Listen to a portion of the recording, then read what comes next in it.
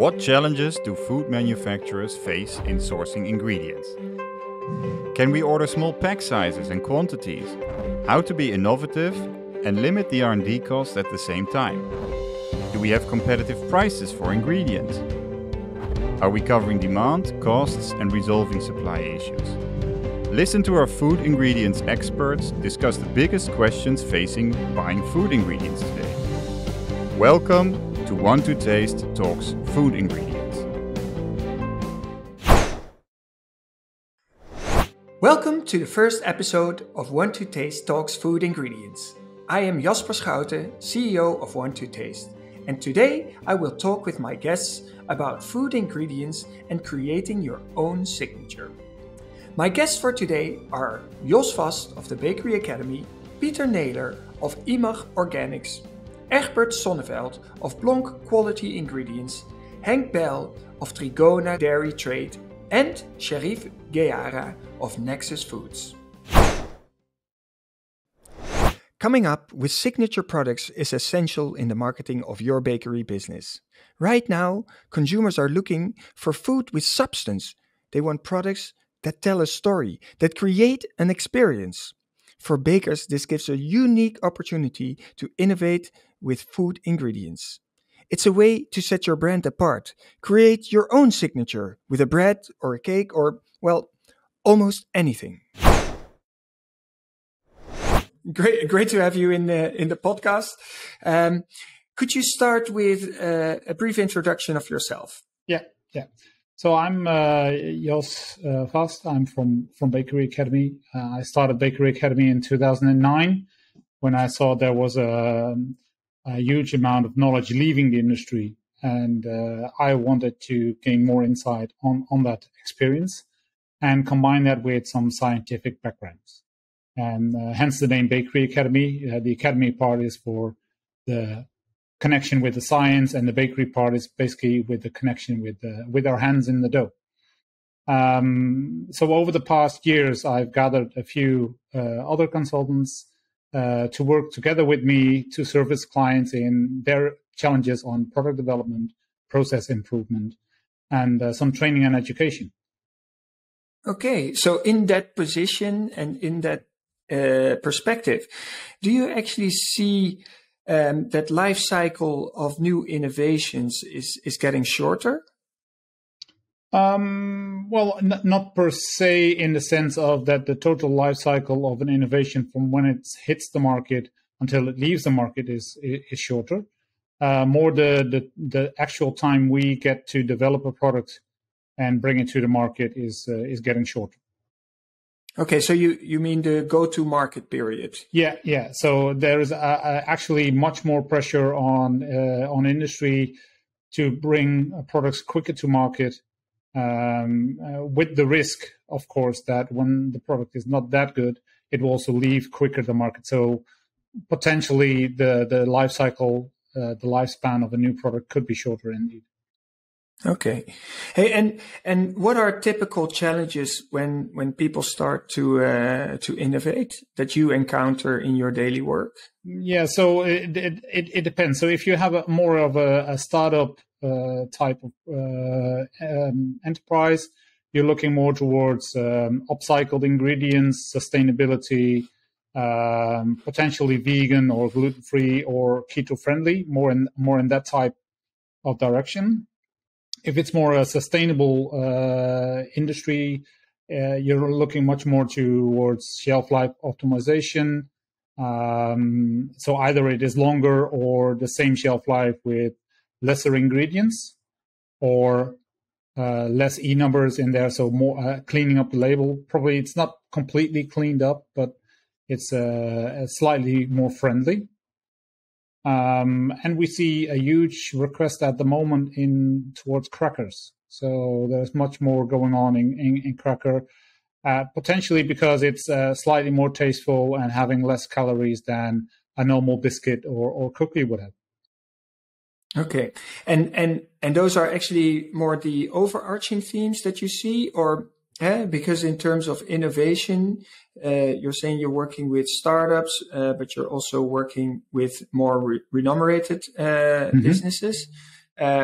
if you could balance that, how much of that is startups, how much of that is existing business? Well, I would say the existing industry amongst our clients at this moment is somewhere around 70-80%. And of course, it depends on the type of project we have at hand. If it's more focused on improvement, or it's more focused on development. Okay. Hey, and can you give us an example of one of your recent exciting new innovations? Oh, yeah. So I would say there are a few that might be very interesting. So we're actually working now with a startup who is trying to bring sustainable gluten-free products to the market as some kind of bread roll, flatbread type of product, which should still have about 3 to 7 days shelf life out of the refrigerator, which is quite significant because the water activity in most gluten-free products are very high, and especially if you don't want to use any preservatives or other additives to it, it can be a quite challenging product to still have then also a reasonable tasting product. So that's one, and another example could be that we're actually working on trying to replace ammonium bicarbonate in many bakery products. On one hand, because it's focusing on reducing acrylamide formation in especially biscuits and cookies, which probably will be over the next year a quite heavy topic, as well as reducing nitrogen emissions, which is especially in the Netherlands, but also outside the Netherlands, is heavily debated due to the environment. Sounds pretty exciting projects. And so, how does that that work in when you develop a product like that and your search for ingredients? You must be on top of all the ingredients that are available. Yeah, I wouldn't say all the ingredients, but of course we try to keep up as much as possible, and we try to find also the common ground. So we're also looking at what would be the technical opportunity for this product compared to another product, and how can we apply that if it's, for example, used now in the meat industry. How could we apply that in baking, or if it's used in fillings for a fruit filling, for example, how can we apply that into a cake or a cream? So it's looking at functionality across different processes and products. If there's one advice you could give the people, what would that be?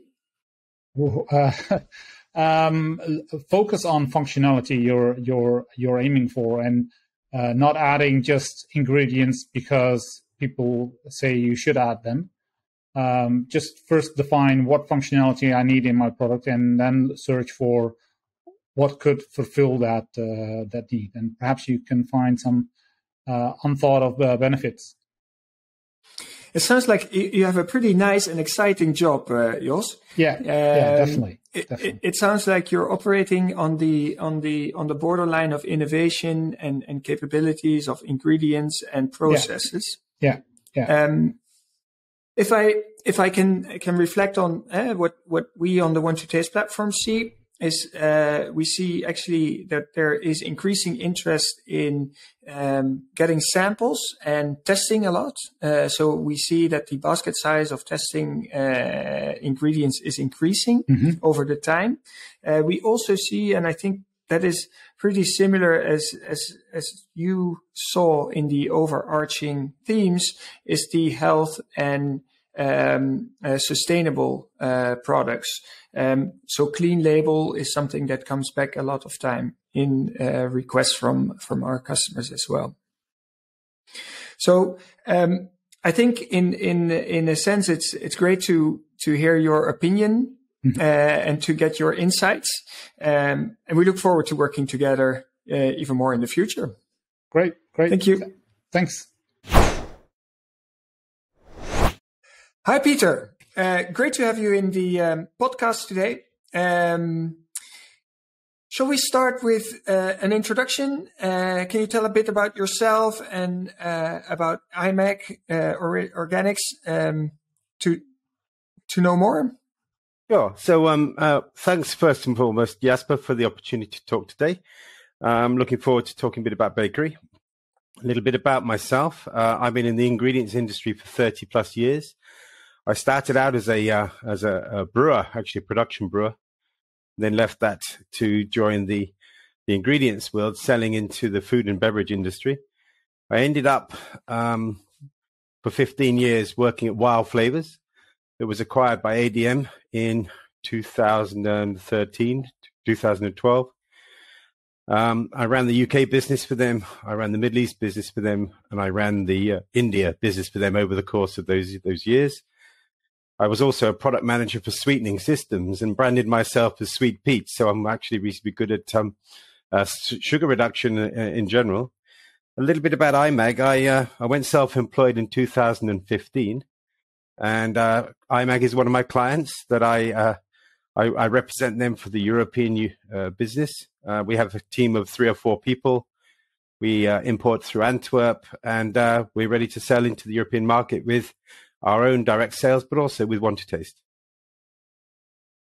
Sounds great. It's an interesting product.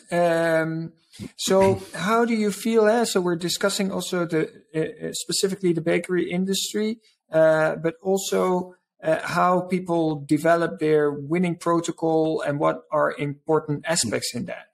Can you tell us a bit your opinion, and then not talking about your latest experience, but we hope to tap into your entire history as well, if we may. Okay, so I think whenever you're putting a new product together, there are 3 key parameters. People may say more, but I think 3. There's taste, texture, and appearance. And appearance in that is includes the packaging, but also what the product looks like. And the most important for repeat business is taste. It is the one thing that brings people back. If it's a lifestyle purchase or a treat, it has to taste good as well, and the taste and texture are pretty similar. And we got some products from IMAG Organics that can help with both of those. The appearance is what makes people buy something the first time. So the prototype needs to look good. The packaging needs to be right, and the proposition needs to be right. But it's the taste and the texture that brings them back. And the IMAG agave inulin and the IMAG agave syrup can both be used well in the baking sector, which we'll talk about shortly. Yeah. So is that if you look at the appearance, I think your observations are spot on. I think if you crack those 3, you have a great chance of having a successful product, right? But if I look at for example, the agave syrups, you have them in 5 different colors. Is that also why you decided to develop those? It's quite an interesting question, Jasper, because we do offer 5 colors. Typically, we sell 2, and most of them most of the volume is actually the extra light because it gives additional flexibility in the end application, especially in beverage. You don't want to be adding color to the beverage, and agave syrup is typically used in as a retail product, like an alternative to honey, for at home use. But in a B2B environment, it's largely used in beverages where you don't want to bring a color or a taste impact. The darker the color, the more the taste. It has a Maillard sort of reaction that goes on where you've got the carbohydrate and the protein that naturally creates color. That's what we do when we cook onions. It goes down dark brown and gives that sort of flavor, caramelized flavor. So the darker the color of the agave, the more the caramelly-like notes. It has some application in bakery and some as such on the retail shelf when it's purchased as a squeezy bottle. For at-home use, people quite like the dark one. But the extra light is the one that gives most flexibility. Yeah, so that's interesting because I was looking at more from a color perspective, and you were looking more from a functionality perspective, right? Saying in functionality, the lighter has more end application purpose than the darker one, and also in taste it impacts. But I think the darker one in bakery brings some benefits. But on the whole, I think if I could split the volumes, it'd be 90% we sold would be extra light or light, and about 10% would be of the darker variant. Okay, and an important point as well. We saw in earlier conversations that health is an important factor. So reduction of calories.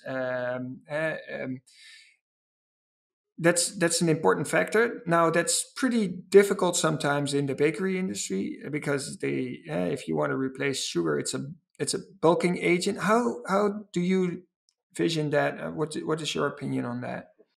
Thank you, Jasper. Yeah, sugar reduction is key. We're all taking more calories than we actually expend with more sedentary lifestyles. So we need to look at our sugar intake and carbohydrate intake. The agave syrup is well suited to baking because it's 1.3. Some people say 1.4 times sweeter than sucrose, your typical beet sugar or cane sugar that is available. That means you can add less to get the similar sweetness delivery. And with it being a very similar calories per gram compared to sugar, the agave syrup is a mechanism by which you can reduce calories in your final product. However, if you reduce the sugar by 30%, say, you need to bulk it out again with something. And that's where the agave inulin comes in. And the agave inulin brings not just bulking, it brings a real functionality to a baked good. It has a fiber claim if you're adding enough to have a claim of additional fiber, or includes fiber. It is a prebiotic fiber. This is a prebiotic characteristic fiber. It also brings taste, texture in some baked products, a spongier cake, and in biscuits, a crisper bite. So we are really quite interested in using a combination of the syrup and the inulin in bakery formulations. We've done some application work ourselves in the kitchens over in Mexico, where we have some recipes we can sort of share with your customers that can really give them some guidance on how to implement the ingredients into their own end-use market product. So it seems that the products of IMAG can contribute actually to the 3 points that you were mentioning. So it can contribute to taste, it can contribute to texture if you want to reduce the sugar content, and to appearance by choosing the right color for the right reason. It can help in appearance as well. It can. There's one other thing that the inulin can do. It cannot replace all the fat, but it can be used to take some of the fat down, if that is also of a significant interest to the brand owner. I think it should be, because consumers are looking at their total calories, not just sugar.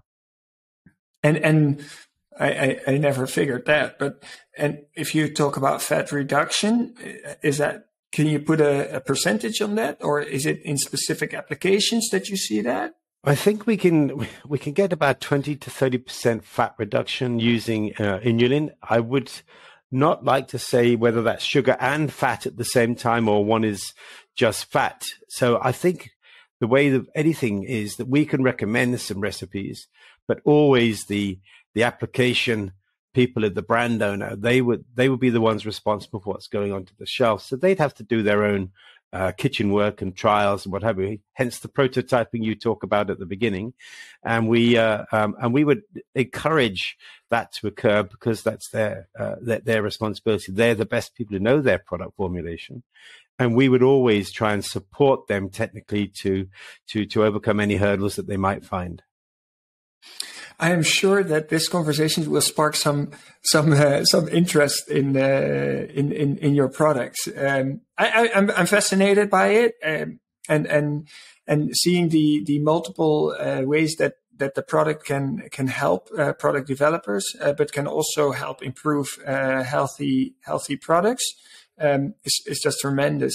If I picture that back to what we see in on the One to Taste platform, and when we interact with our customers, we see that if you look at launching new products specifically, where we started off with, we see that they typically start pitching 2 items in the market, and then like an A/B testing, see, okay, which one is the most successful one. Obviously, that requires the flexibility in volume, and I believe that you guys are very much capable in supporting these companies in their smaller quantity up to the larger volume, obviously. And I think just to summarize quickly, IMAG is available in Europe. We import through Antwerp. We have smaller packs available for trial purposes. So or even best to come to One to Taste and get the samples from there. Yeah, exactly. And we'll be working on growing that. Peter, thank you very much for your time. It's been a great pleasure talking with you, and I'm sure we'll be in frequent contact. Jasper, thanks for the opportunity once again, and we'll be in touch. And if there are customers that you have that need some technical support, then we'll be there for them. Hi, Egbert. Great to have you in the talk show today. I would like to ask you to just give us a brief introduction, who you are and what your company does. My name is Egbert Sonneveld. I live in Spain, but I'm Dutch. I'm here with my wife, my Spanish wife, and we have a company called Blonk Quality Ingredients, where one of the main products we produce is teff. And that's what I do already now for more than 10 years. Before that, I used to work already 30 years in the ingredients business, in basically animal proteins. But we started a new life here in Spain. And why did you decide to work with teff? I was working with a dairy protein, whey proteins, and we started producing dietary products for sports and dietary nutrition. And they were looking for a blend of proteins with a gluten-free product ingredient with very good characteristics. So about 15 years ago, I came across teff, and it looked like a very good ingredient because it's well known by the top sports people. It's a very interesting grain for endurance sports people. Yeah, so actually the grain is gluten-free. It's good for nutritional value. Is it also good for nature? It's very good for nature. That's something we discovered here in Spain. That growing teff is good for everybody, for the farmer. It's a very interesting crop. It's good for the consumer, as we said, and it's good for nature because it has a very low need of water and of chemical products like fertilizers. So teff is really a good choice for everybody. So I assume that you are part of a lot of product introductions. People are interested to use your ingredients. Are there any complexities when a company makes a decision to use your product into a new launch? Can you tell us a little bit about the complexity around that aspect in particular? Well, first of all, we need the people to know about teff because it's relatively unknown by the developers, especially in the bakery industry. Where we have no problem to explain teff is to the original users of teff that are the Ethiopian and Eritrean communities worldwide. They make a kind of pancake with it, and then they have a kind of fermentation process that is very important for them. So with those customers, we have no problems in asking what their needs are and what type of product they want to develop, because it's only one product that's called Geara. If we go to the Western world, then we see that step by step, people are trying to introduce teff in a recipe. Obviously, because it's a gluten-free ingredient, most of our customers are interested in the gluten-free aspect of teff, and then they discover the high nutritional values, etc. What also we see more and more is that it's simply used as a mainstream ingredient in breads and etc. Because it's always a very interesting ingredient for its nutritional values. So, but is it readily available? No, it's not. It's definitely not plenty available. There are only a few companies or farmers in the world producing it. So we have to, for large volume customers, and for us, large volume customers is starting with truckloads, so 24 tons. And then we have to plan far ahead those quantities. So we have to make our plans with our farmers here in Spain a year ahead. And that's the only way you can guarantee yourself the volumes of teff and with the quality that you need. Okay, so if I would be a developer and I would love to use your teff ingredient, then I need to be sure to give to have enough time before I can launch it, because it's not sure if I want to launch it today whether you will be able to supply it. If you're a large volume customer, that's the case, yes. Obviously, if we are talking pallet loads up to truckloads, then we always have enough teff in stock to launch the product, to do a first launch. But once we see that the product is successful, then we really recommend also the purchasing departments to come on board and say, look, this is what we will need next year. And we try to make some kind of contract, long-term contract. Otherwise, at this moment, for instance, there is not enough teff. So there are too many people now running out of teff, and they see, and you can see that it's not a commodity. You can't simply call someone and say, give me 5 or 10 truckloads of teff. Yeah. Do you foresee actually that the volume of this particular grain type will grow in the coming years? I'm convinced. Since we work with Want to Taste, I've always said with you guys, I want to double the volume we are doing now, and we can even do more than that. So we have plenty of capacity, and the story of teff is so good. So it can't be that the people will not discover it. So we are in a good position at the moment with this fantastic new ingredient.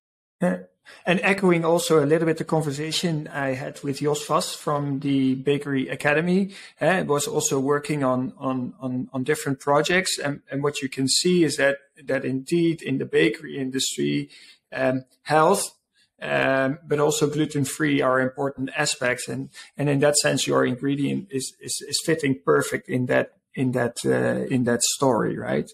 Do you see specific periods of the year where more products are launched? Do you see some logic there, or is it just the whole year through you're working on projects? Well, in general, we all know that in the bakery business, summer is very weak. And in general, the demand is low, and I've never seen products launched in summer. This time of the year is much more interesting to launch new products. So that's one. We also see some very big bakeries, industrial bakeries, that are not necessarily interested in gluten-free bread, but they want to include now teff in one of their multi-cereal breads, and there I don't see a seasonality. These are the usual blue chip food bakery companies that we know that operate worldwide. But to be honest, they always work with the 1 or 2% of the recipe is teff, so it's very, very low. But still, then we are talking truckloads. Yeah, I can imagine. Well, Egbert, it's really interesting to hear your points of what you experience in your company. I'm very excited about teff as an ingredient, and I think it does have a very bright future. If I look what we see in Want to Taste on specific go-to-market, from the decision to go to market and to actually launching, it is 122 days on average. And if it takes longer, the chances are lower that it will end up in a new product launch. I think your experience is longer. It's much longer because as I said, since people don't know it, the normal pattern is that we send the samples and then they start playing with this. They do some quick and dirty testing on flavor and on smell and functionality. And then you see people coming back and saying, hey, can we do a puff pastry with it? Can we do pasta with it? Can we do whatever? So we still have to trigger the fantasy of the developers, and with that we do a great job with you guys. I mean, you have some very good people on board there that help us with that. But the frustrating part here is that it's taking far longer than 4 months, as I said.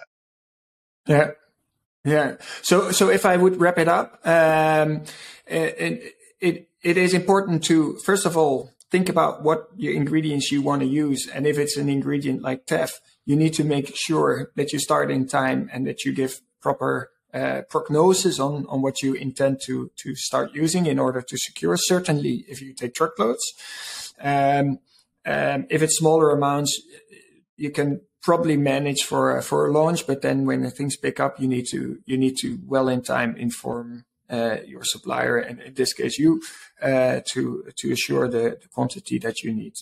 But Jasper, a last point maybe that is interesting to mention in the case of product development is that very often developers need specific characteristics of the product. So be it microbiological, be it the fineness of the powder, being a certain color, being it whatever.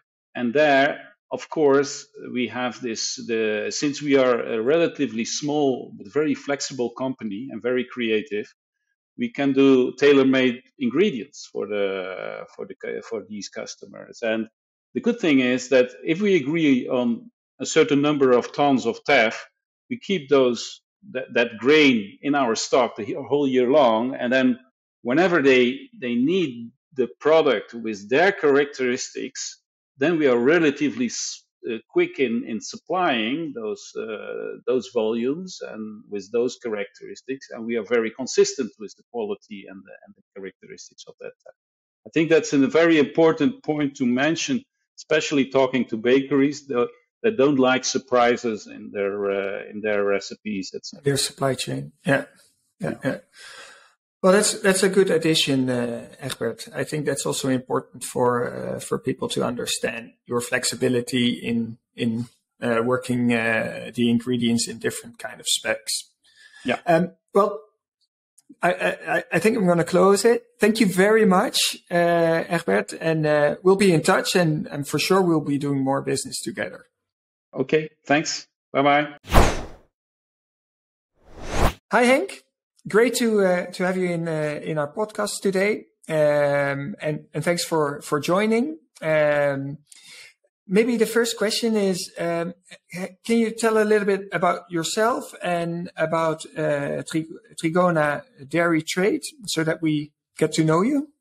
Yep. Hi, Jasper. Thanks for having us here, because is a nice platform to present ourselves. I'm proud to be invited. Trigona is from old days a commodity trader in Holland, as there are many traders in food products in the Netherlands. Maybe you know the VOC from the past. In the 1500s, 1600s, we were conquerors of the East and the West, and I think we were the inventors of the trading. And Trigona is there an exceptional example of. Founded in 2009, made out two youngsters starting in their late 30s, Trigona, coming from other trading companies, and thought, well, what we can do here, we can do better for ourselves. And that's why in 2009 they started with nothing. And today we are growth towards a turnover of around 100 million euro. And we are trading around 50,000 tons of ingredients. We do that with 15 people, 6 traders like me, and 6, 7 in the back office who are controlling the daily business. So that's a good combination. So the back office is very competitive and doing the job very good. From the start, we were doing in commodities, but you see a trend in the last 4 or 5 years that we convert into plant-based as well. So we are supplying some dairy and also some plant-based alternatives to the market. And then the applications is feed, food, and baby food. That's in the short Trigona, and very flexible and also fast. Sometimes you will not recognize that in our meeting today, because that was delayed. But normally in business we are quite fast. So we inform our customers fast if it's possible or not. Myself I'm a youngster of 59, also born in dairy, let's say, and also the last 4 or 5 years converted to plant-based. And I think my business inside Trigona is now partly, let's say, 50% dairy and 50% vegan. Okay, and the ultimate question is always: can plant-based be as competitive as regular dairy? Normally, from the resources, I would say yes, but due to the fact that vegan is mentioned as a specialty, and there's no benchmark yet, prices could variate a little bit from dairy. Sometimes it's quite expensive, but in vegan they're starting to be a commodity like oat. Oat is really a commodity because everybody has oat milk and oat flakes, but the special things like chickpea or whatever, that could be still a little bit challenging. And also in vegan, I have to say that it's more a processed food. If you buy butter, use butter as a bakery, then you know, okay, that's milk, and the leftover of milk is cream. We put that in our recipes, and then we know what we have.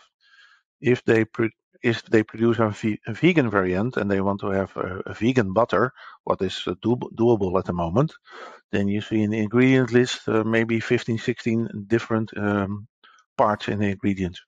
And that's complicated. And that's also making it a little bit more in price.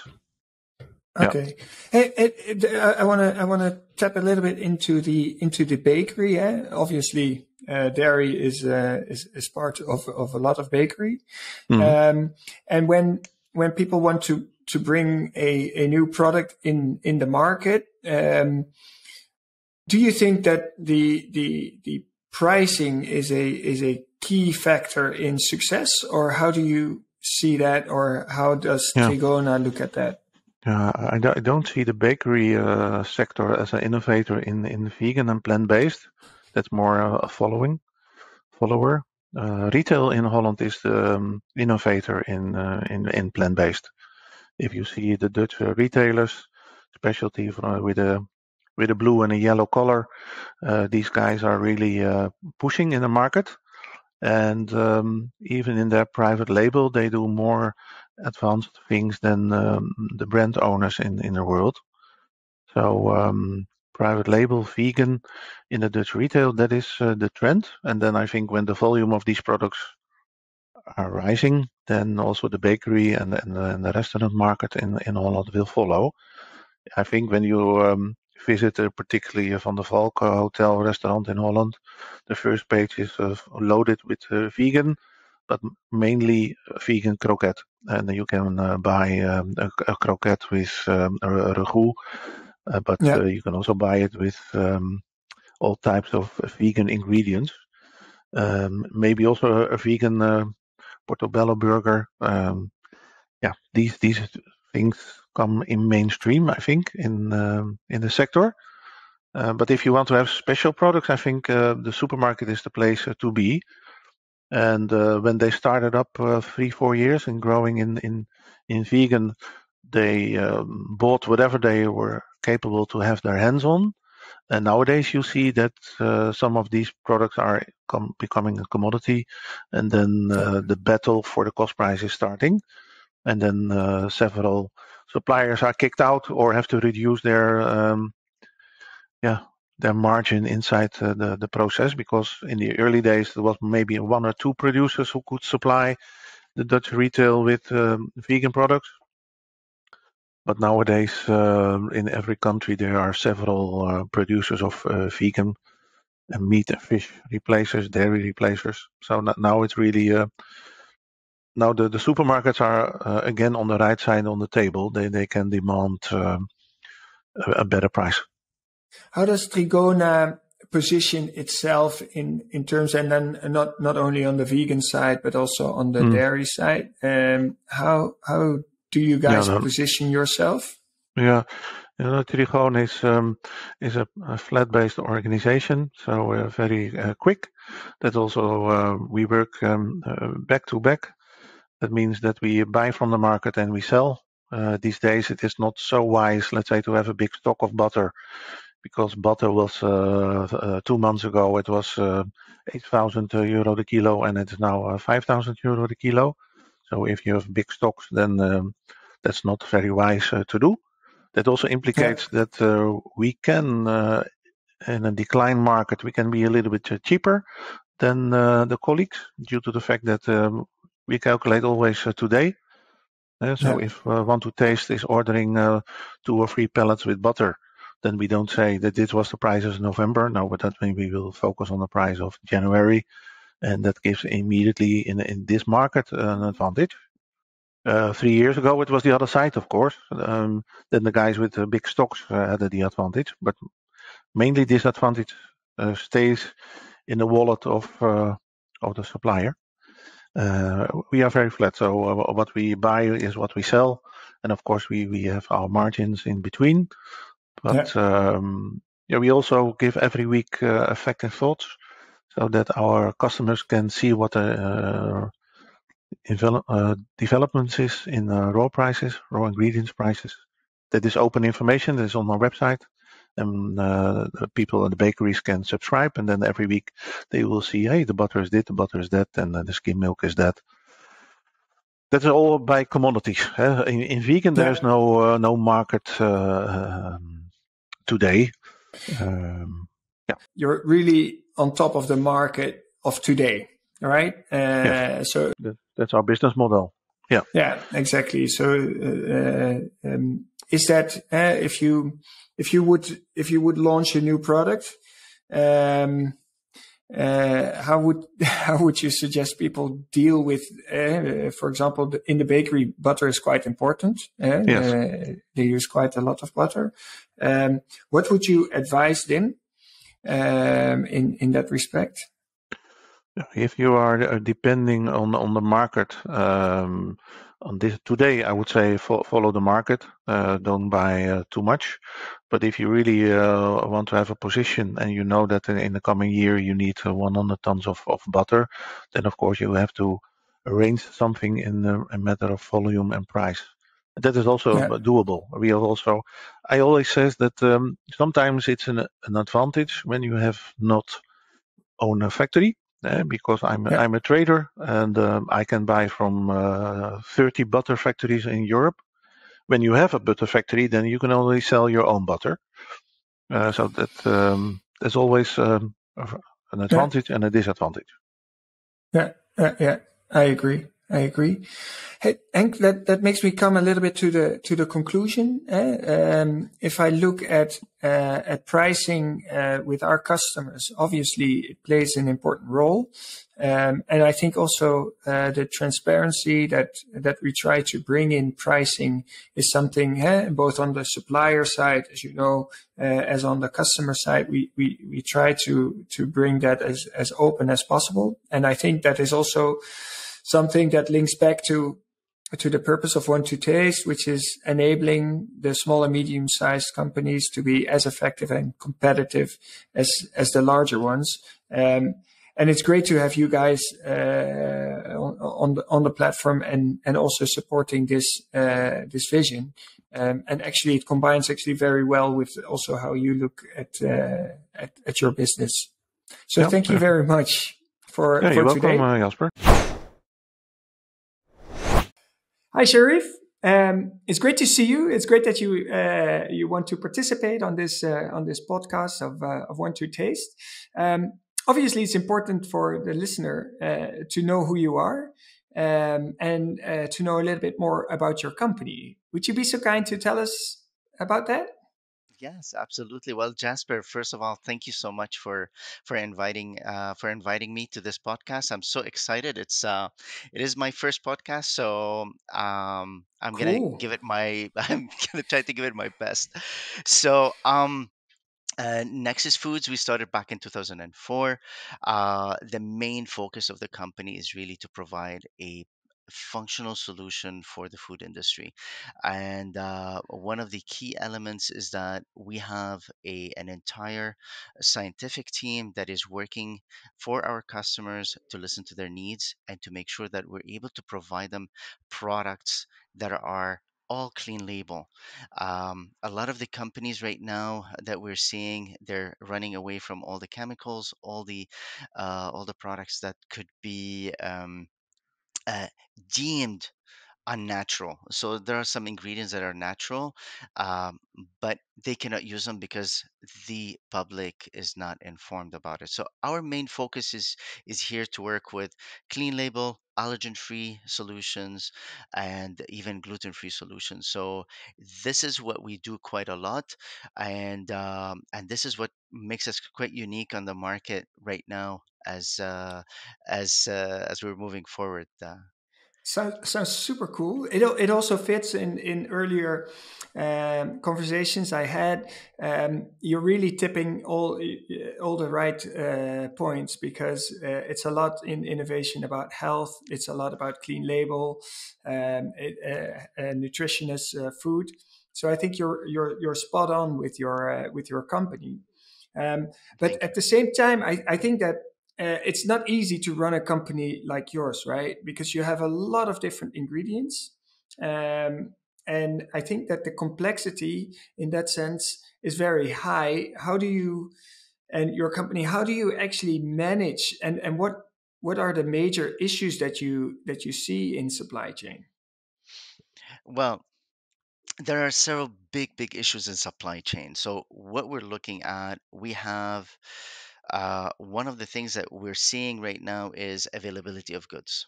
The second thing that we're seeing is inflexibility of suppliers around, and thirdly is timely response time to everything that is going around. So what we're seeing, for example, customers as a starting point, what they want a product right now. They want to see it. Their production is running such in a such tight schedule. Their warehouses are full, so they cannot even actually put, you're shipping them loads and loads of material, but they want it because their production is running weekly or daily, so they need it on time. Now, what has Nexus been doing for that? In the prior pandemic, we've been always keeping stock. 2 months to 3 months. It's a good rotation of material that is coming in. We're keeping it in stock, etc., for our customers. But when the pandemic hit, we had to do something about it. We realized there were going to be much bigger challenges. One of the things that we did and we were very successful with is that we reached out first to our clients, letting them know, listen, we know what's going on with overseas, especially the Chinese, China as a whole, shutting down their ports, etc. It's going to put us in a very big problem right now. So we talked to them. We told them, listen, what we would suggest is bring in another 3 4 months of extra stock to keep it in store for you, and like this will make sure that there's no problems in providing you materials. Most of our customers agreed with us, and actually some of them even helped us with cash flow. Because you're bringing in quite a lot of material, we needed to bring it in. Chinese suppliers need cash. So a lot of the times, you know what, we need to upfront everything. So what we did is that we got this in, we got the money, we brought in the material. We took a big risk in certain cases, but mostly it was already accounted for. So we were able to bring it in, warehouse it for our customers, and do the deliveries as they expected. One of the most proud things that I felt for Nexus and our team in the past 2 years, Jasper, we were able to deliver at 95.6% of all goods were on time. The times that we were not on time, it is because customers pushed us a little bit because they didn't want it. They had some issues with it, and they pushed us further a week or two. So we track our progress, and this is for us is extremely important. So having that number so high where we see all our suppliers, all our competitors struggling with material, they don't have they making their customers wait for weeks and weeks. Honestly, I didn't see that was acceptable. The one word I have to say that was forbidden at Nexus is the word COVID. Never ever use the word COVID to a customer to tell them, I'm so sorry, we could not deliver this to you because of COVID. That was forbidden. Nobody in the company ever used it. And we say, you know what? We just adapt. Wow. Make sure you get it. We know that sometimes instead of taking 2 months, it's taking 4 months. Well, be it. That's life. This is what we're living in. Let's make it happen. Bring it in 4 months in advance. Make sure we have the stock, and we moved on. So how do you make your organization so flexible? Is it just a culture, or is it also that you have a lot of expertise in this field? Right. Well, you had it on, Jasper. It is the culture. Culture of the company is extremely strong. Everybody within the company in the past, I have to say, we were we were able to transform Nexus in the past 6 years or so into a culture that is believes in its core values. So we first of all, what we did is that we found our core values within the company, and these core values that we live in are collaboration, innovation, caring, and respect. These core values are extremely important for us, and so everybody in the company must have these core values. Otherwise, they cannot be a part of Nexus Foods. So whenever it comes down to making sure that the team is working together, they're collaborating together like 100%, respecting each other's cultures, respecting each other's religions, etc. So everybody, they live under one umbrella and in harmony. Third, being innovative. We mentioned something earlier that Nexus is about providing solutions, providing we're always constantly solving problems for our customers internally and externally. So for that reason, it is people are extremely important to be innovative in their way of thinking. Always think outside the box, no matter what. Whether you're the administrative assistant, whether you're in accounting, whether you are in sales, you're in logistics, figure it out. Let's make it happen. I'm and so and the caring, it is caring for the customer, making sure that you respond to them in a timely manner, make sure that we're there for them, and most importantly, caring for the company. So all of that made helps us actually be so close to the customer, yet listening to them and following their needs actually. So I can imagine that if you have that kind of intimacy internally and externally, you can also head on address your problems and solve supply chain issues. Uh, just for a little reference, how many SKUs do you keep? Well, it is. We have about between 45 to 50 SKUs that we keep constantly. Definitely, we are we keep what we try to do, Jasper, is that we try to focus on what works best for our customers and not to bring in 300 or 400 SKUs just to please them. Our main focus is the service of for our customers, the quality of the material, and making sure that it has a very good rotation. So the material is always fresh, is always new. So for us, this is really very important. Yeah, I think that's a very smart approach, and that might be also a key here, right? Is develop based on the functionality that you need to deliver, and try to do it with the tools that you have, right? Right, That way you reduce risks of high stocks on products that you hardly ever use. Um, right. I'm coming to an end of the conversation, Charif, already. What I think that when I look at what we're experiencing as One to Taste is quite similar as you're describing, right? So we see that the online B2B buyer is starting to behave like a B2C buyer. We call that customerization of the B2B buyer, because they also want their goods just like shipping tomorrow. And so short lead times is definitely something that can be a factor that is distinguishing you from others. And I think it's very important also for your customers in terms of cash flow management and all those kind of things, right? No, Um, absolutely. and we do also see that when we supply partly from our own warehouse, and we supply from third parties, like yours, that people are constantly aware of the complexity that is there in supplying, and it's also about management of customers in the terms of making them aware of the lead times in time. And an on time in full performance of 96%, as you were saying, is pretty amazing. So well done to you and the team. Yes, But thank you, Jasper. I hope to invite you to another podcast sometime. But it was great to have you today. Perfect. Thank you so much. The pleasure is mine, and thank you again for the invite, Jasper. Availability is crucial for the product development of innovative products. And when scaling up a product launch, flexibility in order quantity is required. Launching a successful product demands fast response on supply.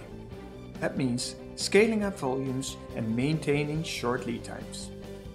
This was One to Taste Talks Food Ingredients. If you want to know more, please check our website.